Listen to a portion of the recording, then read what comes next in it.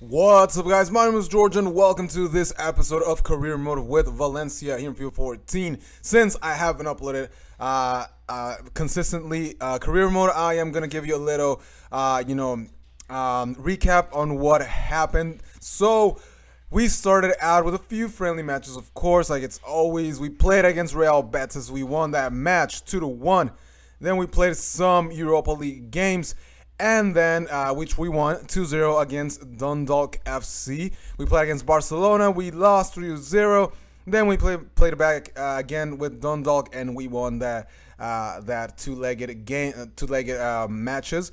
And we are on to the next round of the Europa League, which was the the thing what we were supposed to do, right? We couldn't mess that up very early in this Europa League. And some of the players that I signed, of course, I signed Hector Moreno, the center back from Mexico. Then we also had other players like Javi Garcia, which was pretty good, because considering we can use him as a center back and center defensive mid, it's always going to be a good thing. We also had Feguli there. Well, he was already in the team. My bad. No, he was already there. He's been there with Valencia since already, so I didn't buy him. Then we got Diego Costa. That was a big signing for the club. Diego Costa, a player that played horrible in the World Cup in real life, but in the game he's a pretty good player. Then we had some other players that that I'm gonna use for the benches, for just to bring on, like Adrian, that Brazilian player. So we're coming down to the transfer deadline, and we had we had a couple of euros in there. Yeah, we still have some money in there to spend, and I decided to make a bid for Luke Shaw, who in real life is already a Manchester United player.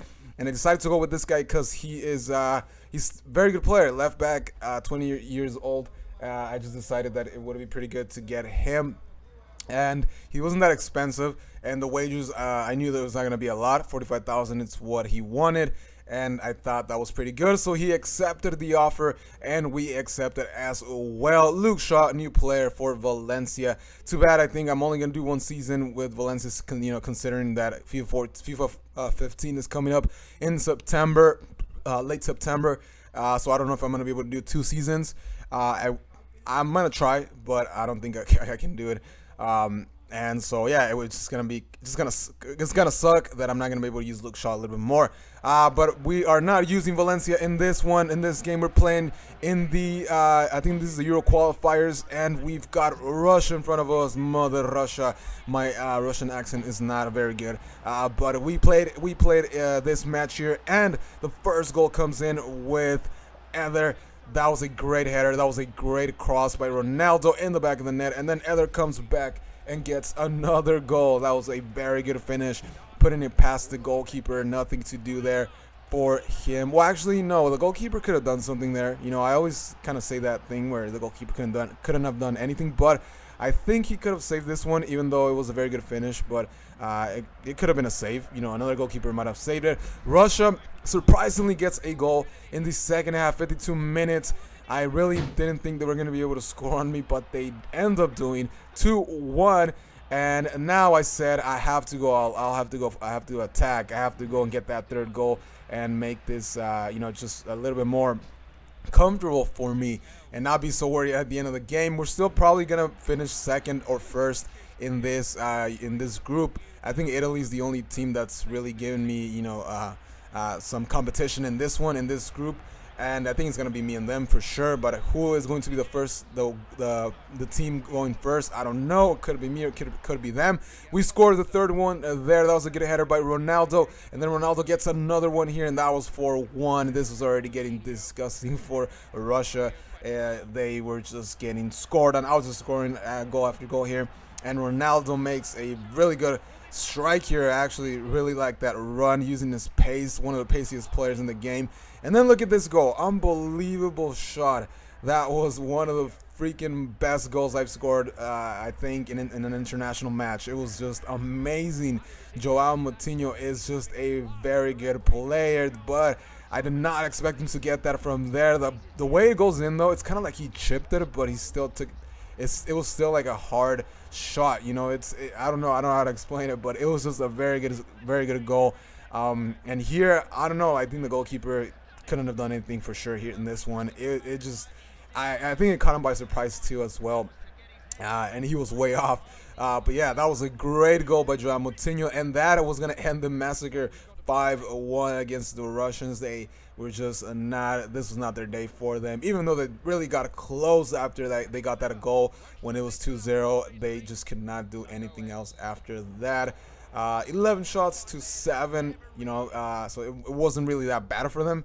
But in terms of finishing, I was better overall. Italy, 24 points now on top, 19 for myself. So now it's 5 points, and I think there's only 10 matches or something, or 12 maybe. So I think they are gonna get first, but it doesn't matter as long as we qualify. You know, that's still good. Even though I don't think we're not gonna be able to play the Euro qualifiers. You know, if I don't keep on playing with Valencia this season, or if I don't keep on doing career mode because of FIFA 15 coming up. I don't know if I'm gonna be able to do that.